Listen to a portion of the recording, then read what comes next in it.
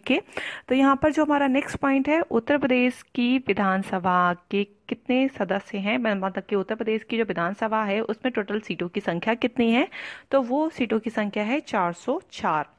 देखिए यहाँ पर इन पॉइंटों को लर्न रखिएगा कि विधानसभा में कितनी सीटें हैं यूपी की, या फिर विधान परिषद में कितनी सीटें हैं, तो इन पॉइंट्स को आपको लर्न करनी है। लोकसभा में कितनी सीट्स हैं उत्तर प्रदेश की, या राज्यसभा में कितनी सीट्स हैं उत्तर प्रदेश की, ये पॉइंट काफ़ी ज़्यादा इंपॉर्टेंट हो जाते हैं हमारे लिए।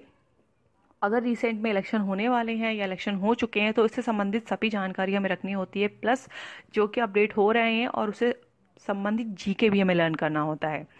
अब जब अब विधानसभा की बात चली रही है तो यहाँ पर हम एक दो पॉइंट्स और आपके लिए क्लियर कर देते हैं कि अगर पूछा जाता है कि विधानसभा में जो ये सीटें हैं वो किस तरीके से डिसाइड की जाती हैं, यहाँ पे क्या कोई फिक्स नंबर होता है, यहाँ पर अलग अलग स्टेट की क्या जो सीटें हैं वो क्या तय हैं।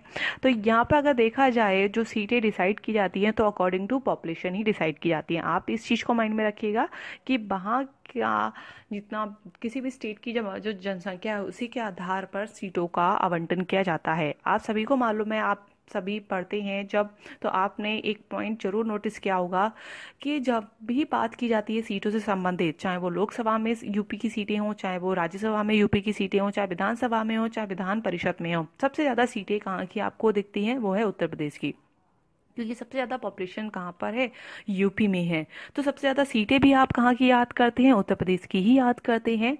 तो ऐसे ही जो सारी सीटें डिसाइड करी जाती हैं स्टेट्स में वो according to population he decide की जाती है। अब जितनी जितनी सीटें डिसाइड की गई हैं वो आपको लिस्ट के माध्यम से प्रोवाइड कराई जाएंगी। फिलहाल हम उत्तर प्रदेश से संबंधित जानकारी ले रहे हैं, तो उत्तर प्रदेश की आपको बस विधानसभा की सीटें याद रखनी है कि कितनी सीट हैं, तो वो है 404। एक माइंड में आता है कि अगर पॉपुलेशन बढ़ती है या जितनी पॉपुलेशन है उसके अकॉर्डिंग मैक्सिमम कितनी हो सकती है, तो इस चीज़ को जरूर लर्न रखिएगा कि कितनी भी पॉपुलेशन क्यों ना हो जाए, जो हमारे संविधान में जो बताया गया है वो ये कहा गया है कि अगर जो हम सीटें डिसाइड कर रहे हैं वो अकॉर्डिंग टू पॉपुलेशन डिसाइड कर रहे हैं, बट यहाँ पर जो सीट्स होंगी विधानसभा की वो 500 से ऊपर नहीं जाएंगी और 60 से कम नहीं होनी चाहिए। कुछ यहाँ पर केसेस हैं, कुछ यहाँ पे स्टेट्स हैं जहाँ पर ये चीज़ फॉलो नहीं करती है, जो वो हम आगे नेक्स्ट पढ़ेंगे। और जिनको इससे संबंधित जानकारी चाहिए, ऑलरेडी हमने पॉलिटी जो हमारा राजनीति विषय है उस पर हमने संबंधित एक कोर्स ऑलरेडी लॉन्च कर रखा है, उसमें सभी चीज़ों से रिलेटेड वहाँ पे वीडियो आपको प्रोवाइड कराई गई है, वहाँ से आप जाके जानकारी ले सकते हैं। यहाँ पर बस आपको इतना याद रखना है कि उत्तर प्रदेश की विधानसभा में सीटें कितनी हैं, तो वो हैं 404। यहाँ पर मैक्सिमम कितनी हो सकती हैं, तो 500, कितनी कम बताई गई हैं तो 60, इससे कम नहीं होना चाहिए। इसके बाद नेक्स्ट आते हैं, नेक्स्ट हमारा पॉइंट है उत्तर प्रदेश का कौन सा जिला है जहां पर सोलर एनर्जी पॉइंट की शुरुआत की गई है, वो है अलीगढ़। इसके बाद नेक्स्ट आते हैं उत्तर प्रदेश की सबसे लंबी नहर कौन सी है। देखिए यहाँ पर एक पॉइंट को माइंड में रखिएगा, यहाँ पर सबसे लंबी नहर पूछा गया है, तो वो हमारा है शारदा नहर। उत्तर प्रदेश की सबसे लंबी नहर कौन सी है, शारदा नहर। इसके बाद नेक्स्ट पॉइंट पर आते हैं, जिला नियोजन के अधिकतम सदस्य कितने हो सकते हैं। जिला नियोजन के अधिकतम सदस्य कितने हो सकते हैं, 40।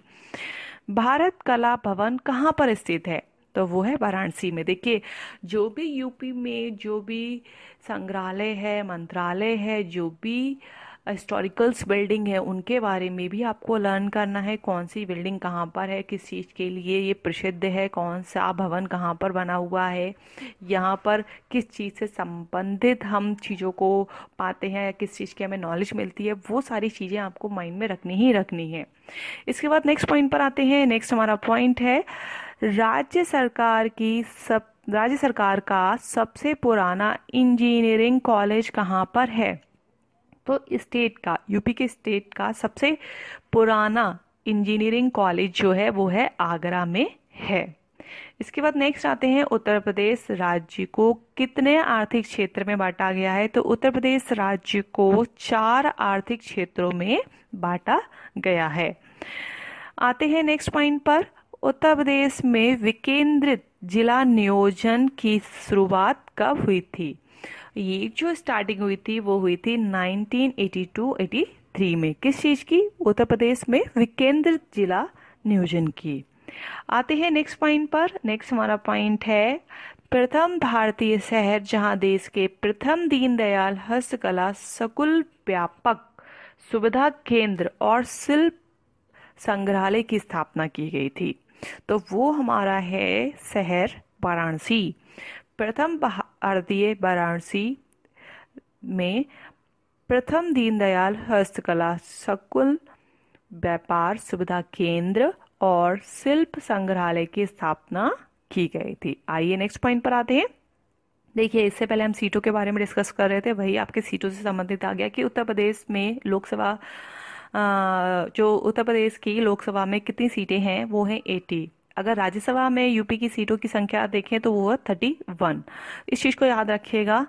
अब यहाँ पर क्या है, ये तो संख्या डिसाइडेड है कि हाँ इतनी इतनी इतनी इतनी सीटें होंगी। ये जो नंबर है वो सारे बता दिए गए हैं। ऐसे ही विधानसभा में कितनी कितनी सीटें हैं वो सारे डिसाइडेड हैं कि हाँ इतनी इतनी सीटें यहाँ पे इतनी होनी है इस स्टेट की।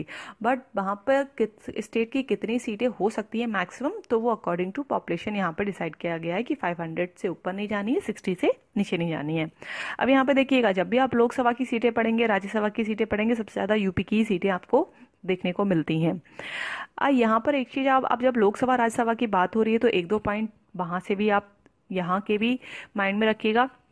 अगर ये क्वेश्चन आ जाता है कि हमारा पार्लियामेंट जो कंप्लीट होता है वो किन किन चीज़ों को मिलाकर बनता है, तो लोकसभा, राज्यसभा और राष्ट्रपति, अगर इनके आर्टिकल पूछ ले जाते हैं, काफ़ी ज़्यादा इंपॉर्टेंट पॉइंट्स है, माइंड में रखिएगा। अगर आर्टिकल से संबंधित क्वेश्चन आ जाता है कि राष्ट्रपति किस आर्टिकल में डिस्क्राइब किया गया है, राष्ट्रपति के बारे में किस आर्टिकल में बताया गया, तो आर्टिकल नंबर 52 में। अगर संसद के बारे में पूछा जाता है कि संसद किस आर्टिकल में आता है, जिसमें संसद हम कहते हैं पार्लियामेंट, लोकसभा, राज्यसभा, राष्ट्रपति को मिलाकर बनता है, तो अगर हमारा संसद के बारे में पूछा जाता है कि संसद खुद किस आर्टिकल में डिस्क्राइब किया गया, तो 79 में। इसके बाद अगर लोकसभा और राज्यसभा से संबंधित आर्टिकल पूछ लेते हैं किसका कौन सा आर्टिकल है, तो यहाँ पर देखिएगा राज्यसभा बड़ा है और लोकसभा क्या है, जो लोअर हाउस है। बड़ा मतलब कि अपर हाउस किसको बोला जाता है, राज्यसभा को। लोअर हाउस कौन सा होता है हमारा, लोकसभा। तो हमारा 80 आ जाता है राज्यसभा, 81 हमारा आ जाता है लोकसभा। तो यहाँ पर सिंपल से याद रखिएगा, 79 आपका संसद, 79 के बाद 80 आता है वो राज्यसभा का, और 81 लोकसभा का हमारा आर्टिकल है। अगर इन दोनों हाउस में अगर डिफरेंस आपको लर्न करना हो तो कुछ पॉइंट है, जैसे कि अपर हाउस जो हमारा है परमानेंट हाउस होता है, लोअर हाउस है जो कि टेम्परेरी हाउस है, लोकसभा का जो इलेक्शन होता है वो हर 5 साल बाद होता है, परमानेंट हाउस राज्यसभा इसलिए है क्योंकि ये हाउस कभी भी खाली नहीं रहता है। यहाँ पर क्या होता है, जिनका कार्यकाल 6 साल कंप्लीट हो जाता है उनमें से 1/3 मेंबर्स एवरी 2 ईयर्स यहाँ पे क्या होते हैं, रिटायर्ड होते हैं। तो इस तरीके से एक प्रोसेस चलता रहता है, कंटिन्यूसली ये हाउस बना रहता है। कुछ मेंबर जाते हैं, कुछ मेंबर आते हैं, 1/3 मेंबर रिटायर्ड होते हैं, 1/3 मेंबर में आते हैं। तो इस तरीके से ये पूरा प्रोसेस फॉलो होता रहता है। कुछ बिल से संबंधित भी जानकारी आप रखिएगा, जैसे कि अगर पूछा जाए मनी बिल किस हाउस में लाया जाता है, तो मनी बिल हमेशा जो है लोकसभा में प्रेजेंट किया जाता है। अगर पूछा जाता है आर्टिकल 312 किस हाउस में लाया जाता है, वो राज्यसभा में लाया जाता है। तो इससे संबंधित आप जानकारी पूरी रखिएगा। ये तो खैर हम जो डिस्कस करें वो उत्तर प्रदेश जीके से संबंधित हम यहाँ पे बात कर रहे हैं, तो इसलिए हम ज़्यादा पार्लियामेंट पे नहीं जाएंगे, क्योंकि आपको अगर पार्लियामेंट से संबंधित अगर जानकारी चाहिए तो ऑलरेडी हमारा एक कोर्स बना हुआ है पॉलिटी से संबंधित, जिसमें सारी वीडियो प्रोवाइड कराई गई हैं आपको। वहाँ में जाकर आप लोकसभा राज्यसभा से संबंधित जानकारी ले सकते हैं। तो आइए इस वीडियो को आगे कंटिन्यू करते हैं। नेक्स्ट हमारा पॉइंट है उत्तर प्रदेश के प्रमुख उद्योग कौन से हैं। तो उत्तर प्रदेश के जो प्रमुख उद्योग हैं, जैसे कि चीनी, चूड़ी, चमड़ा और साइकिल, ये उत्तर प्रदेश के प्रमुख उद्योग हैं। नेक्स्ट है उत्तर प्रदेश में जिलों की संख्या कितनी है, काफ़ी ज़्यादा इंपॉर्टेंट है, मोस्टली लोगों को लर्न रहता है, जिनको नहीं लर्न है वो लर्न कर लें। उत्तर प्रदेश में प्रमुख जो जिले हैं, उत्तर प्रदेश के जिलों की संख्या है 75। इसके बाद नेक्स्ट पॉइंट पर आते हैं, उत्तर प्रदेश के प्रमुख पर्यटक स्थल कौन कौन से हैं। तो यहाँ पर पर्यटक जो स्थल हैं, जैसे कि वाराणसी, इलाहाबाद, अयोध्या, मथुरा, ताजमहल, आगरा लोग देखने जाते हैं, लाल किला जैसे दिल्ली, और आगरा ऑलरेडी यहाँ पे हम डिस्कस कर चुके हैं। आगरा में वैसे कि यहाँ पर जो हमारा नेक्स्ट क्वेश्चन है वो है राज्य में जिला योजना समिति का गठन कब हुआ था। उत्तर प्रदेश जीके से संबंधित क्वेश्चंस हैं, तो यहाँ पर आप इसका ईयर लर्न रखिएगा, वो है 1999 में उत्तर प्रदेश में राज्य में जिला योजना समिति का गठन किया गया था। इसके बाद नेक्स्ट आते हैं, नेक्स्ट हमारा है कि कौन सा जिला है जहाँ पे तावे का उत्पादन होता है। तावे के लिए फेमस है कौन सा जिला, वो है ललितपुर। ललितपुर में जिले में तावे का उत्पादन होता है। इसके बाद नेक्स्ट है विजय सागर पक्षी विहार किन जिलों में स्थित है। कौन से जिले में विजय सागर पक्षी विहार स्थित है, तो याद रखिएगा महोबा व हमीरपुर में। महोबा व हमीरपुर में विजय सागर पक्षी विहार स्थित है। इसके बाद नेक्स्ट पॉइंट पर आते हैं। नेक्स्ट हमारा पॉइंट है वो ये है कि देश में कांच बालू के उत्पादन में उत्तर प्रदेश कौन से स्थान पर है, तो वो है पहली पोजीशन पे। इसके बाद नेक्स्ट हमारा पॉइंट है वो है अंग्रेजी जो गवर्नर था डलहौजी के विलय नीति में उत्तर प्रदेश में कौन सी रियासत अंग्रेजी सरकार के अधीन नहीं थी। जिस समय डलहौजी की जो नीति आई थी विलय नीति, उस समय यहाँ पर क्वेश्चन ये पूछा जा रहा है कि उस समय कौन सा रियासत थी जो गवर्नमेंट अंग्रेज गवर्नमेंट थी उनके अधीन नहीं थी, वो थी कानपुर। पहले जो स्टेट होते थे, मतलब कि जो आज की डेट में हम स्टेट के रूप में जानते हैं, जो पहले क्षेत्र होते थे प्रांत, वो वहाँ पे रियासत के रूप में जाने जाते थे। फिर नेक्स्ट आता है राज्य का सर्वाधिक प्रतिशत क्षेत्र वाला जिला कौन सा है, तो सर्वाधिक प्रतिशत क्षेत्र वाला जिला है सोनभद्र। इसके बाद हमारा नेक्स्ट पॉइंट आता है राज्य के किस स्थान का दशहरी आम विश्व में प्रसिद्ध है। देखिए कोई भी, चाहे वो फल हो, चाहे फ्रूट्स हो, वेजिटेबल्स हो, चाहे कोई उद्योग की बात की जाए, उत्पादन की बात की जाए, अगर यूपी का नाम आता है तो हमें उससे रिलेटेड सभी पॉइंट लर्न करने हैं। तो यहाँ पर आता है फल में दशहरी आम, ये जो कि पूरे विश्व में प्रसिद्ध है। उत्तर प्रदेश का वो कौन सा स्थान है जहाँ के दशहरी आम काफ़ी ज़्यादा प्रसिद्ध हैं, क्योंकि यहाँ के आम बहुत ही मीठे होते हैं, स्वाद होते हैं, वो है मलियाबाद। इसके बाद नेक्स्ट आता है एम्बेसडर खनिज उत्तर प्रदेश के किस जिले में पाया जाता है, वो है मिर्ज़ापुर। आते हैं नेक्स्ट पॉइंट पर, किस महाजनपद की राजधानी वाराणसी थी। जब आप महाजनपद के बारे में पढ़ते हैं तो आपको जो लिस्ट पड़ी होगी उसमें ये पॉइंट आता है, तो वो है काशी महाजनपद की राजधानी वाराणसी थी। इसके बाद नेक्स्ट है जनगणना से संबंधित है। देखिए जनगणना से संबंधित यहाँ पर जितने भी इम्पोर्टेंट क्वेश्चंस हैं वो हम आपके लिए लेके आए। इसके अलावा हम अलग से पूरा जनगणना 2011 की उत्तर प्रदेश की आपके लिए लेके आएंगे, जो कि पूरी जनगणना बेस्ड होगा। उस पर पूरा जो डिस्कशन हम करेंगे वो जनगणना से ही रिलेटेड होगा, तो वो हम अपने नेक्स्ट पार्ट में आपको प्रोवाइड कराएंगे। जनगणना से संबंधित सारी क्वेश्चन, लिटरेसी रेट हो गया, चाहे वो क्षेत्रफल से संबंधित हो, चाहे वो जनसंख्या से संबंधित हो, उसमें सारे पॉइंट कवर किए जाएंगे। यहाँ पर जो मेन पॉइंट है उस पर डिस्कशन किया गया है, तो आप उसकी टेंशन मत लीजिएगा। जो लोग फुल जनगणना के बारे में जानना चाहते हैं यूपी की, वो भी आपको प्रोवाइड कराई जाएगी। अगर कोई भी आपको लगता है टॉपिक की उस पर पहले वीडियो आपको प्रोवाइड कराई जाए, तो वो कमेंट्स बॉक्स में आप जाकर उसके बाद टॉपिक का नेम लिख सकते हो, उससे रिलेटेड आपको पहले वीडियो प्रोवाइड करा दी जाएगी। यहाँ पर जो हम चलेंगे वो लाइन से चलेंगे, पहले उत्तर प्रदेश का जीके कंप्लीट होगा, उसके बाद करंट अफेयर लेके आएंगे और अदर जो इंपॉर्टेंट पॉइंट्स हैं उस पर हम डिस्कशन करेंगे। तो यहाँ पर हमारा जो जनगणना से संबंधित क्वेश्चन पूछा गया है वो है 2011 की जनगणना के अनुसार 0 से 6 वर्ष की आयु वर्ग की जनसंख्या प्रतिशत है, कितना परसेंट है। 0 से 6 वर्ष के जो आयु के वर्ग के जो है जनसंख्या, उनका कितना परसेंट है, वो है 14.89%।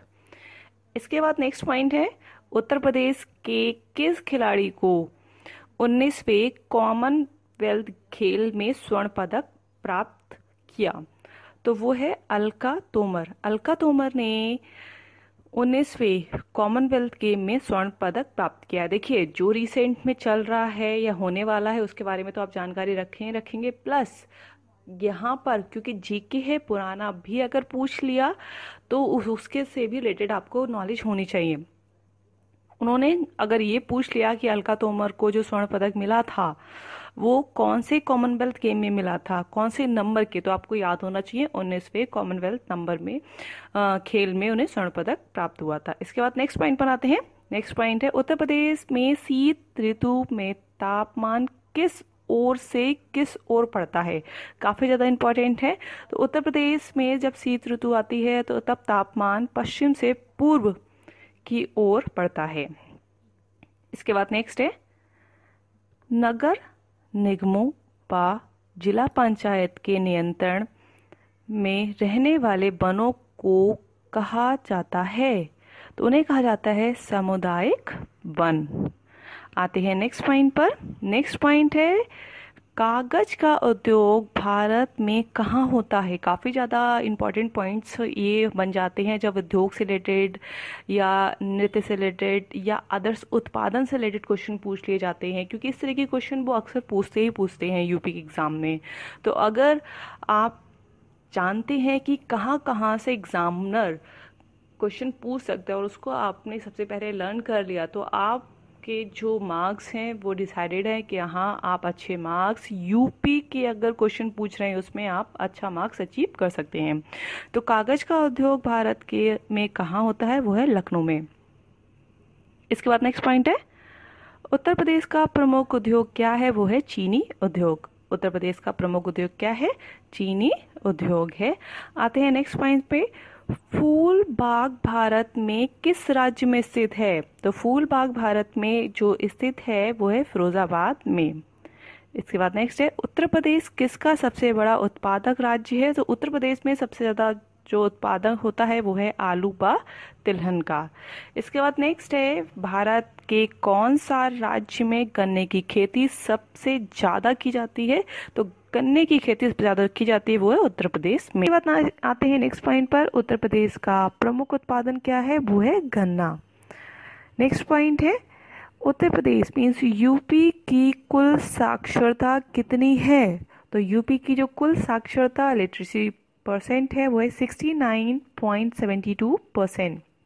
देखिए यहाँ पर जनगणना से संबंधित भी हम आपके लिए एक वीडियो लेके आएंगे जिसमें सभी जो पूरा वीडियो होगा वो पूरा जनगणना बेस्ड होगा, यूपी की जनगणना से संबंधित होगा। उसमें सभी पॉइंटों पे डिस्कशन करेंगे, यूपी की पॉपुलेशन से लेकर उसके एरिया से लेकर उसके लिटरेसी रेट से लेकर जितने भी यहाँ जनगणना से संबंधित क्वेश्चन पूछे जा सकते हैं उन सभी पर हम डिस्कशन करेंगे। यहाँ पर जो क्वेश्चंस पूछे गए हैं या फिर इस तरीके के क्वेश्चन पूछे जा सकते हैं, यहाँ पर वो कुछ क्वेश्चन भी हम लेके आए हैं। चलिए आगे कंटिन्यू करते हैं। उत्तर प्रदेश की जलवायु कैसी है या क्या है, तो वह उष्ण देशीय मानसून। इसके बाद नेक्स्ट है, उत्तर प्रदेश का विभाजन के बाद किस राज्य का निर्माण हुआ था। तो वो है उत्तरांचल, जिसे हम उत्तराखंड के नाम से जानते हैं। इसके बाद नेक्स्ट है, ये विभाजन हुआ था कब। तो आपको ईयर भी याद रखना है कि जो उत्तर प्रदेश से उत्तराखंड का विभाजन हुआ था वो सन 2000 में हुआ था। आते हैं नेक्स्ट पॉइंट पर। नेक्स्ट हमारा पॉइंट है, उत्तर प्रदेश के प्रसिद्ध खिलाड़ी सैयद मोदी का संबंध किस खेल से है, वो है बैडमिंटन। देखिए खाली हमें योजनाएं या फिर जीके ही नहीं अपडेट करना है, बल्कि यूपी के जो फेमस स्पोर्ट्स हैं या फिर जो यूपी से जो प्लेयर्स आगे आए हैं और वो अगर एट प्रेजेंट कोई गेम खेल रहे हैं तो उनका हमें गेम ही मालूम होना चाहिए वो किस गेम से संबंधित हैं। और जीके हम पढ़ रहे हैं तो जीके में भी कोई अगर फेमस प्लेयर है या अदर्स कोई स्पोर्ट्स से संबंधित है जो काफ़ी ज़्यादा पॉपुलर है, उनके बारे में काफ़ी न्यूज़ में आया है, तो ऐसे में उनके बारे में भी आपको नॉलेज होना चाहिए। आते हैं नेक्स्ट पॉइंट पे, कहाँ पर चीख एवं लिहाफे की छपाई की जाती है। तो वो है जहांगीराबाद, खावाद और फर्रुखाबाद। इसके बाद नेक्स्ट आते हैं, राजघाट बांध किन राज्यों की संयुक्त परियोजना है। तो जो राजघाट बांध है वो उत्तर प्रदेश व मध्य प्रदेश की संयुक्त परियोजना है। इसके बाद नेक्स्ट है, धान की खेती करने के साक्ष्य कहाँ से प्राप्त हुए हैं। ये देखिए जब आप एंशिएंट हिस्ट्री पढ़ेंगे तो यहाँ पे इस तरीके के पॉइंट्स आपको देखने को मिलेंगे। कोल ढीला से आपको ये क्वेश्चंस यहाँ पर जो पूछा गया है यहाँ पर आपको ये माइंड में रखना है कि धान की खेती करने के जो साक्ष्य है वो कहाँ से मिले हैं, कोल ढीला से। नेक्स्ट आते हैं, राज्य में सर्वाधिक जनसंख्या वाला जिला कौन सा है। तो राज्य में सर्वाधिक जनसंख्या वाला जिला है इलाहाबाद। इसके बाद नेक्स्ट है, किस राज्य की राजधानी अचिंतपुर थी और राज्य का विस्तार बरेली, बदायूं और फर्रुखाबाद है, वो है पांचाल महाजनपद। इसके बाद नेक्स्ट पॉइंट पर आते हैं, महात्मा बुद्ध का महापरिनिर्वाण किस स्थान पर हुआ था, वो कुशीनगर में। नेक्स्ट हमारा पॉइंट है, उत्तर प्रदेश में माध्यमिक स्तर की शिक्षा से विश्वविद्यालय शिक्षा में कब अलग हुआ। मीन्स यहाँ पर बात की गई है जो उत्तर प्रदेश में माध्यमिक शिक्षा का स्तर था वो विश्वविद्यालय शिक्षा से कब अलग हुआ, तो वो 1921 में। इसके बाद हमारा नेक्स्ट पॉइंट है, 2011 की जनगणना के अनुसार 1000 बालिका शिशुओं की संख्या कितनी है, तो वो है 894। ये 2011 की जनगणना के अनुसार है। आप सभी को मालूम है कि हर 10 साल बाद ही जनगणना कराई जाती है। तो यहाँ पर जो हम पढ़ेंगे 2011 की जनगणना से संबंधित ही पॉइंट है। 2011 की जनगणना के अनुसार 1000 बालकों पर बालिका शिशुओं की संख्या कितनी है, वो है हमारी 894। आइए नेक्स्ट पॉइंट पर आते हैं। नेक्स्ट पॉइंट है, उत्तर प्रदेश में हीरा किस जिले में पाया जाता है। तो यहाँ पर हीरे के बारे में पूछा गया है कि उत्तर प्रदेश में हीरा किस जिले में पाया जाता है, तो है मिर्जापुर जिले में। इसके बाद नेक्स्ट पॉइंट है, उत्तर प्रदेश राज्य के किस जिले से एस्बेस्टोस खनिज का उत्पादन होता है, तो वो हमारा आंसर क्या है, मिर्जापुर। आइए नेक्स्ट पॉइंट पर आते हैं, शहतूती रेशमी अनुसंधान एवं विकास केंद्र राज्य में कहाँ पर स्थित है, तो हमारा आंसर क्या होगा, सुभागपुर में। इसके बाद नेक्स्ट पॉइंट पर आते हैं, किस रेलवे का विस्तार राज्य में सर्वाधिक है, तो उत्तर पूर्वी रेलवे का विस्तार राज्य में सर्वाधिक है। इसके बाद नेक्स्ट पॉइंट है हमारा, उत्तर प्रदेश में टाइगर रिजर्व कहाँ पर है, तो हमारा आंसर क्या है, पीलीभीत में। नेक्स्ट है, घाटमपुर परियोजना राज्य में कहाँ पर स्थित है, तो रमाबाई नगर में। रमाबाई नगर में कौन सी परियोजना है, घाटमपुर परियोजना। आते हैं नेक्स्ट पॉइंट पर, उत्तर प्रदेश में निम्नलिखित में से किस जिले में कम वर्षा होती है, तो उत्तर प्रदेश के जो जिले हैं उनमें से ऐसा कौन सा जिला है जहां पर कम वर्षा होती है, तो वो है मथुरा। इसके बाद नेक्स्ट पॉइंट पर आते हैं, प्राचीन काल में मथुरा किस महाजनपद की राजधानी था, वो था सूर्यसेन महाजनपद की। तो यहाँ पर इस पॉइंट को भी याद रखिएगा क्योंकि ये हमारा हिस्ट्री से रिलेटेड है। इसके बाद नेक्स्ट पॉइंट पर आते हैं, उत्तर प्रदेश में मेगाताप विद्युत परियोजना किस जिले में लगाई जा रही है, तो वो है इलाहाबाद में। इलाहाबाद में मेगाताप विद्युत परियोजना लगाई जा रही है। इसके बाद नेक्स्ट पॉइंट पर आते हैं। नेक्स्ट हमारा पॉइंट है, उत्तर प्रदेश में किस जिले में से संगमरमर का उत्पादन होता है, तो हमारा आंसर है मिर्जापुर। उत्तर प्रदेश के मिर्जापुर जिले से संगमरमर का उत्पादन होता है।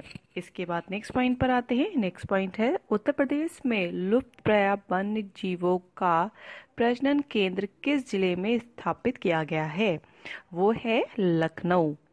तो यहाँ पर बहुत से मेन पॉइंट्स है जिस पे हमने डिस्कशन किया। आई होप ये जो कोर्स है, ये जो हम वीडियो लेके आए हैं आपके लिए यूज़फुल रहे, क्योंकि जो भी आप एग्ज़ाम देने जा रहे हैं जो कि यूपी से रिलेटेड है उसमें इस तरीके के क्वेश्चन पूछ लिए जाते हैं, चाहे वो उद्योग से रिलेटेड हो, चाहे वो परियोजना से रिलेटेड हो, चाहे वो हिस्ट्री से रिलेटेड हो जो कि यूपी से संबंधित हैं।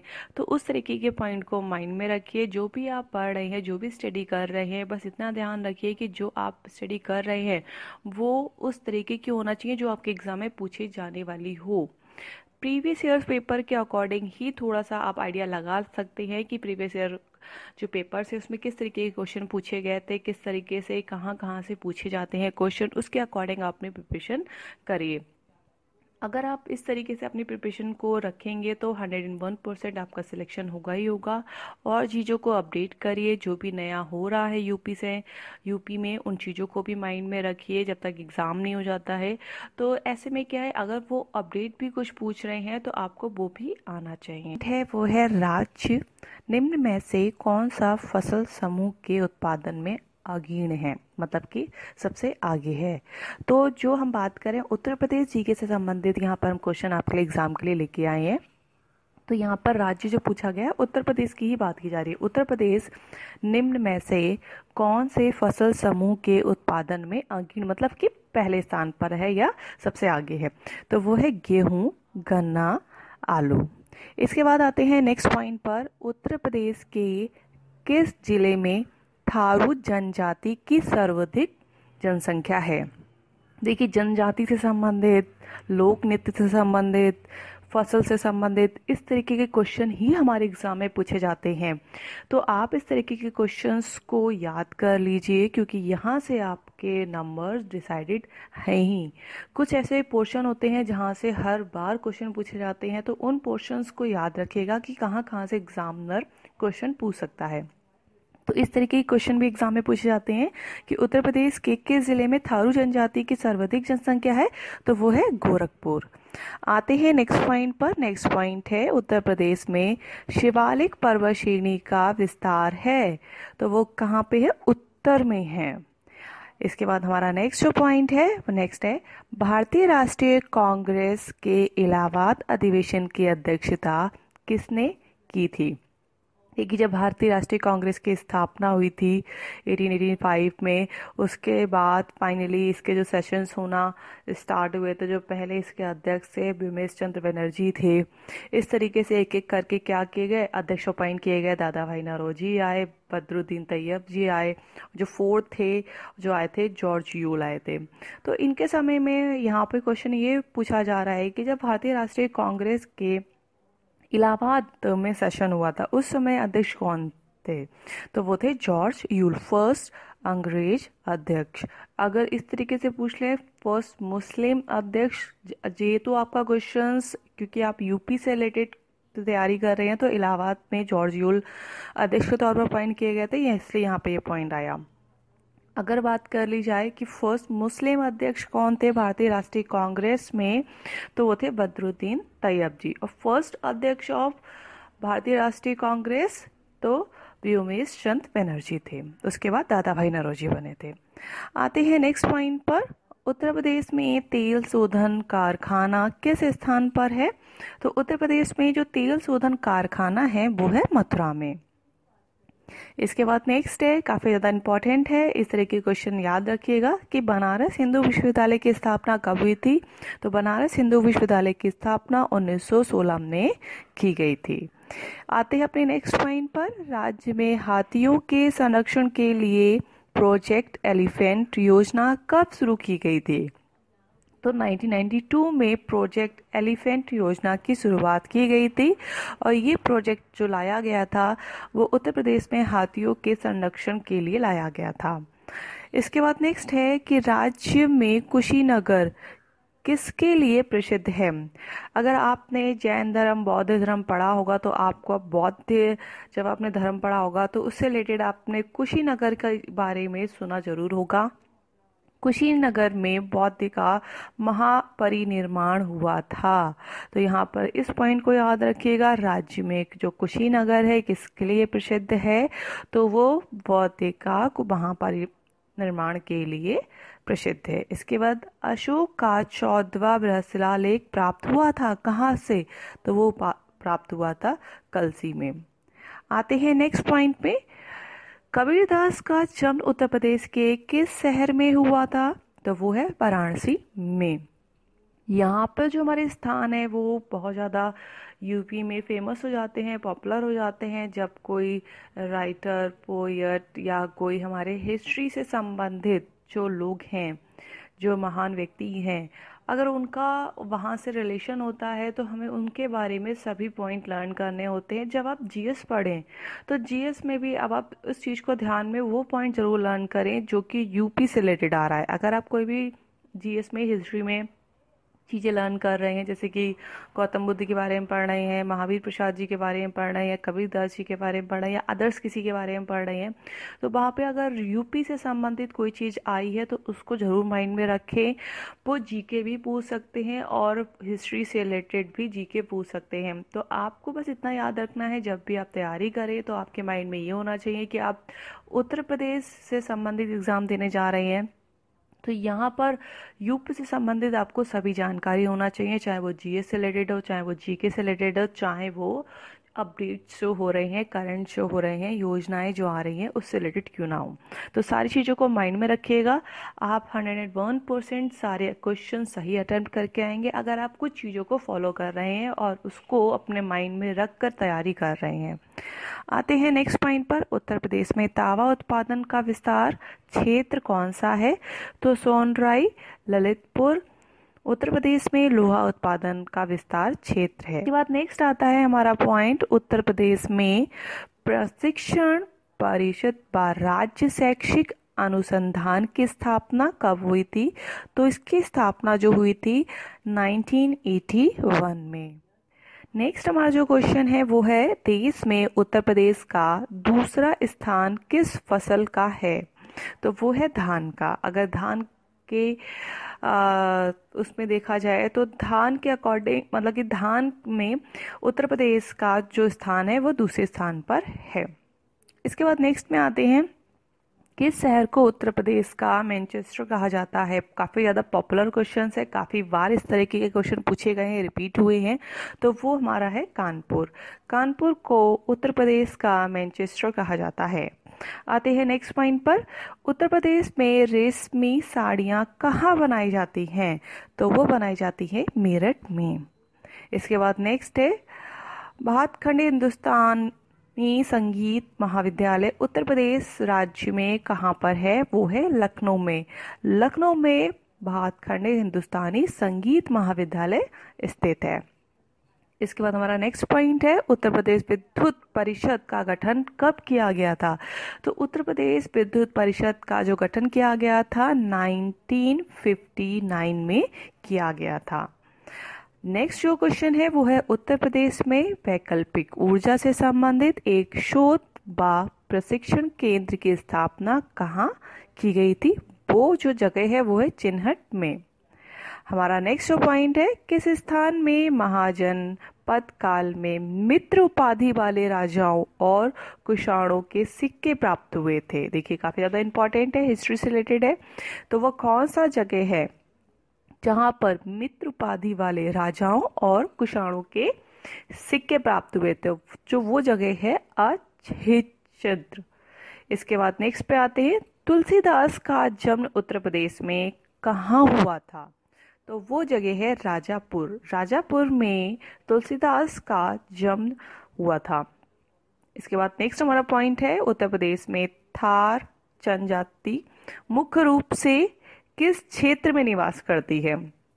तो वो क्षेत्र है तराई क्षेत्र। जो भी तराई क्षेत्र है वहां पर जो थारू जनजाति है उनका मुख्य निवास रहता है। तो यहाँ पर कुछ पॉइंट थे जो आज हमने डिस्कस किए उत्तर प्रदेश जीके से संबंधित। आई होप ये वीडियो आपके लिए यूजफुल रहे, और अगर आपको वीडियो पसंद आ रही हो तो प्लीज़ आप इसे ज़्यादा से ज़्यादा लोगों को शेयर करें, कमेंट्स करें और चैनल को फॉलो करना ना